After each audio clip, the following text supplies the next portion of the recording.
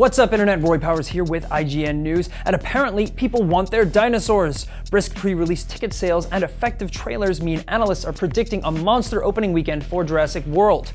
Jurassic World is in the top 5 for ticket sales this week on Fandango, and has continued to be a strong performer since pre-release orders became available on May 15th.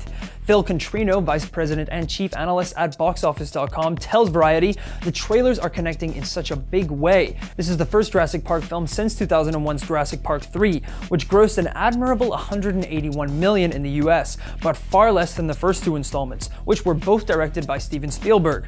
While Spielberg will serve as the executive producer on Jurassic World, the directing reins were given to indie director Colin Trevorrow. However, Chris Pratt snagged the lead role and should have enough box office karma thanks to last summer's Guardians of the Galaxy.